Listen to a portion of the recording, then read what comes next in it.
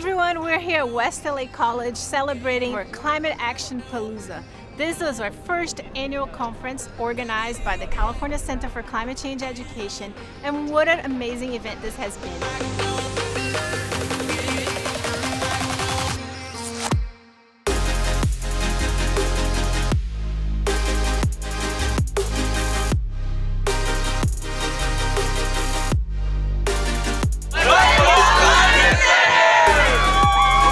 I look at climate change education as a moral imperative. I don't believe we take it seriously enough, and it's important for younger generation to understand that this is going to be their responsibility to deal with, and they need to start learning about it now.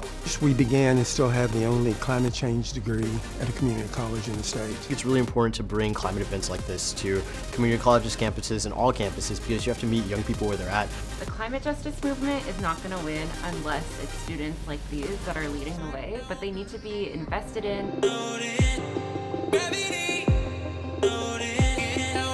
200 high school students came together and created these amazing games on ways to educate ourselves and others of sustainability practices and way to really save the planet.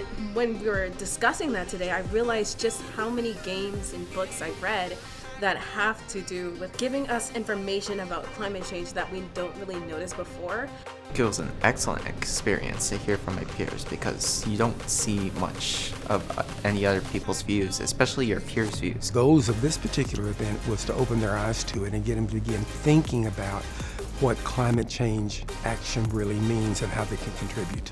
This era of climate action is accessible for them and should be a space that they see themselves in. And what's really exciting for me is how they've already started to think about how to incorporate world building and climate.